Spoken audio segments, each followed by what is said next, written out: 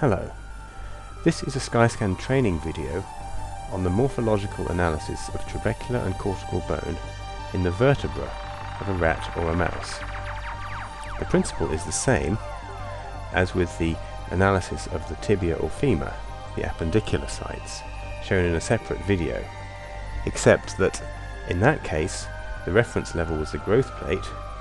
In the vertebra you have two structures equivalent to the growth plate, the cartilaginous end plates at both ends of the vertebral body, and the region of interest is delineated at both ends. This is a data set of the vertebral body, the vertebra, lumbar vertebra of a rat, and we're going to look at the analysis of it. Now I'm going to increase the magnification by hitting Shift and moving the mouse wheel to slightly enlarge the image. There are two stages to this process. First is to delineate the vertebral body. The vertebral body is the part at the bottom of the ventral side of the vertebra, on which we will focus our analysis following normal convention. Now, it is convenient to use a fixed shape for this, namely the ellipse. In the region of interest page, we go to the drop menu of shapes and choose elliptic, and it's quite convenient, providing that the vertebra is reconstructed in a vertical orientation. We can place, and by the way, the orientation is controllable in NRecon. You can control the angle. You can place an ellipse which conveniently cuts off the vertebral body from the surrounding processes at the point of narrowest sort of neck connection. Now I do that at successive points along the vertebral body. At a certain point the vertebral body separates from the processes, making the process more straightforward. What you do is you insert drawn shapes at intervals. You go to the menu again and choose elliptic to reactivate the editing tool, and position carefully the ellipse to represent the boundary of the vertebral body. So let's just take this both ends. Now we're in the clear. Let's just edit our ellipse once more.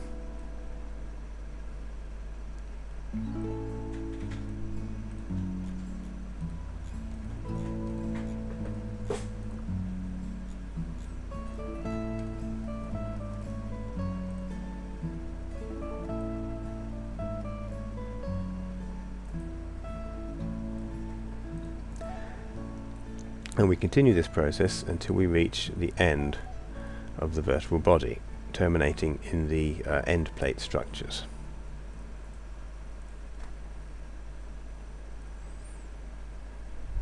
Once we reach this end, we right click on the slice and we select set to bottom or top of selection as appropriate.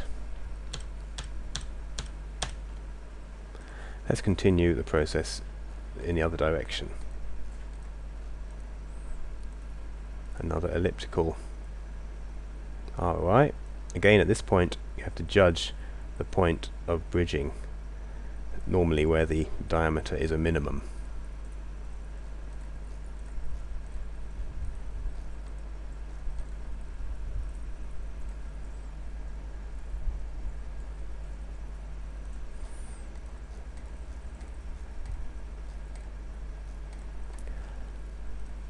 And eventually this too will actually form a separate object at a certain point. The vertebral body will detach from the neighbouring processes.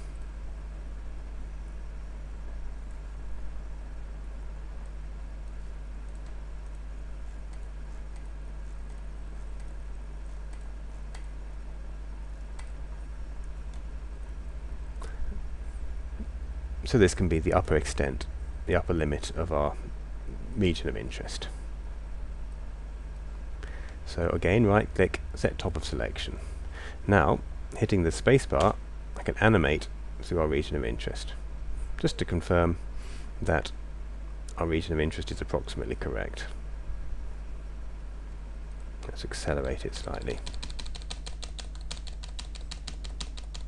Okay, having done this, we, at the region of interest page, click on the second button, Save ROI, and we will save this as VB, standing for vertebral body.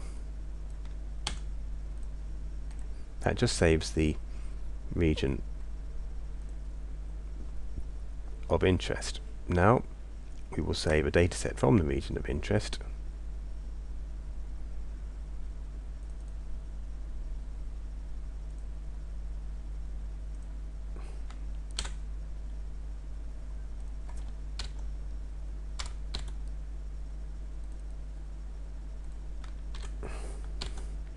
Setting a file dataset directory and a file name as appropriate.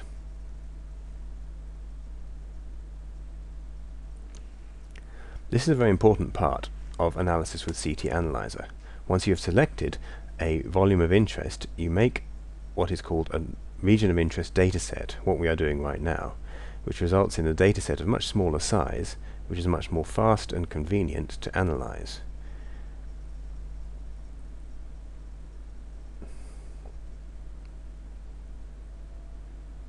We will now open this ROI dataset.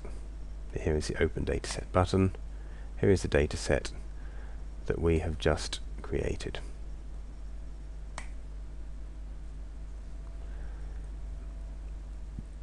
Now we have to delineate a separation between the trabecular and the cortical bone. But to begin with, we have to choose a range of slices that we are going to analyze.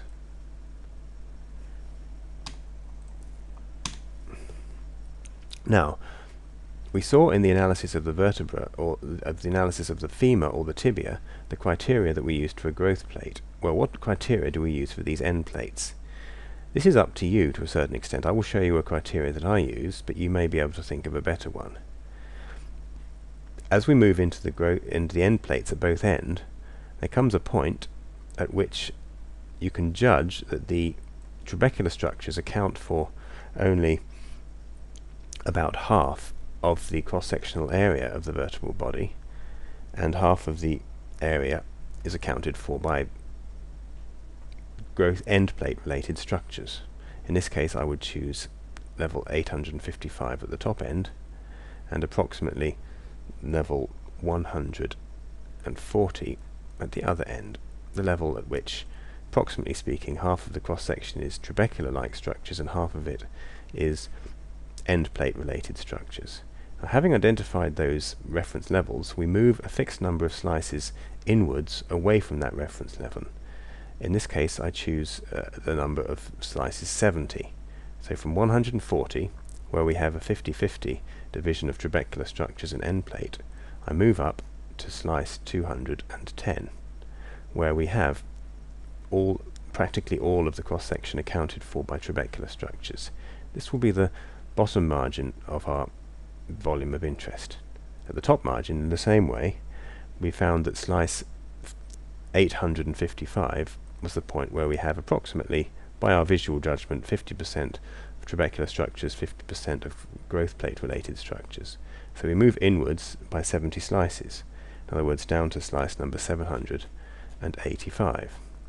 And here again we have the cross-section fully occupied by mature trabecular bone. This will be the top of our selection. Having defined our selected range, and it's indicated here in the projection image, we then move to the region of interest page and we perform drawing just with the left hand mouse button of the delineation between the trabecular and the cortical bone, starting at the top level.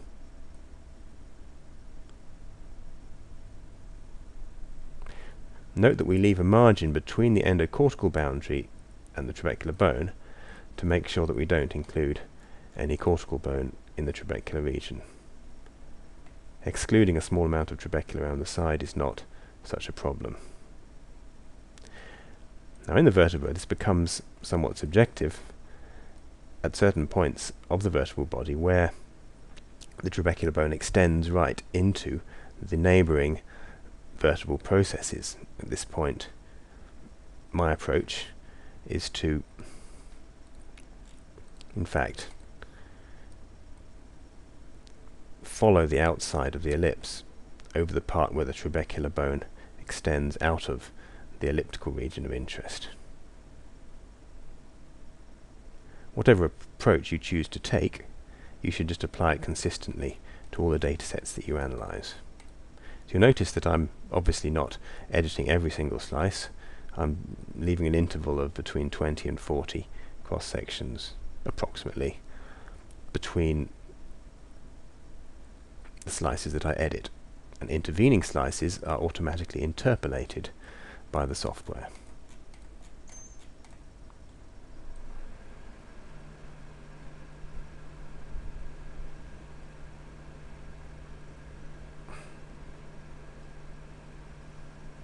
If you feel that you would like to edit an ROI shape, you can click on this button here, and a row of dots will appear, and you can move these dots to edit a drawn shape, or you can even right click and remove these nodes.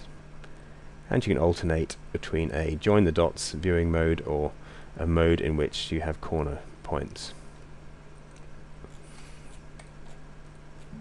Okay, let's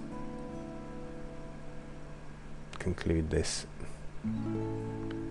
ROI drawing.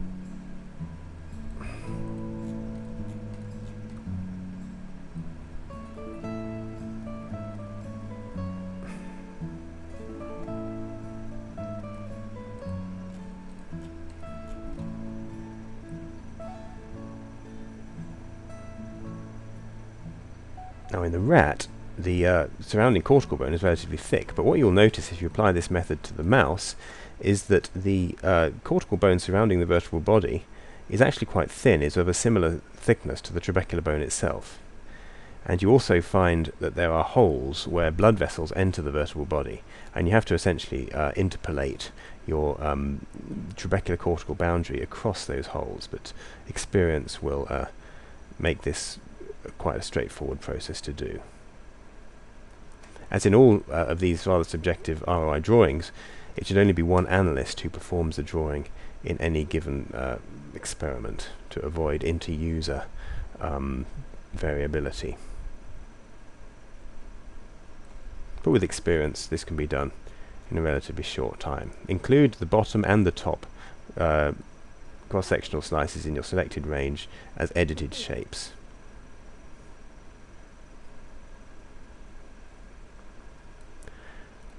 So we can briefly inspect our trabecular region of interest and then save it as a ROI file. Second button, I will add the letters TRAB to save that as a trabecular ROI. This is just the ROI file defining where the region of interest is. If I delete it, I can load it back by reloading that particular file. How do I make a cortical region of interest? Do I have to make another drawing operation? Fortunately not. There's a simpler solution. I click on this button here, which inverts the region of interest. Now it is the surrounding bone which is selected, and the bone in the center, the trabecular bone, is excluded. Having inverted it, I simply save again, this time not as the trabecular, but as the cortical region of interest.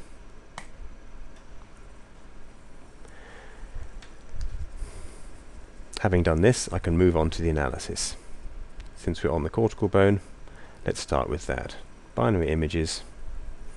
Let's identify an appropriate threshold value. Something like, let's say, 85. And I'm going to move on to the custom processing.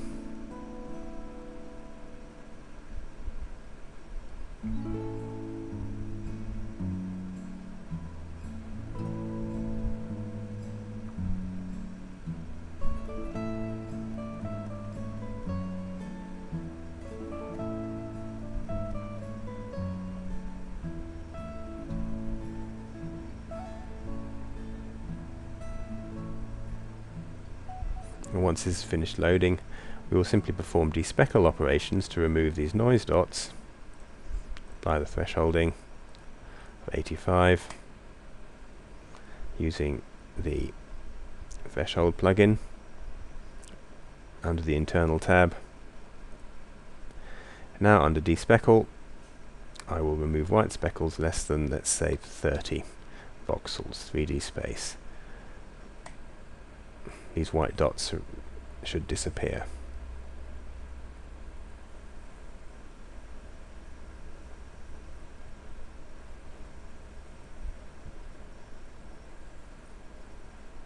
And I can do the same to remove the black dots. Now, to analyze the trabecular bone, we do exactly the same thing. We just take the trabecular region of interest, apply, in this case, a similar threshold, go to custom processing,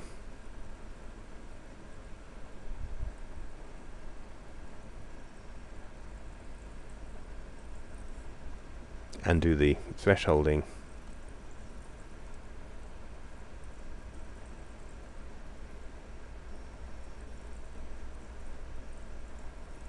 and the despeckling as before.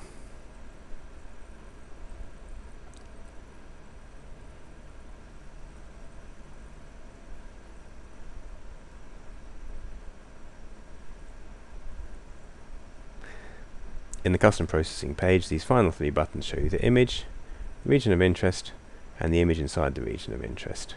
Now we are ready to move on to do the morphometric analysis of the bone, such as using the 3D analysis in this button here. Thank you very much.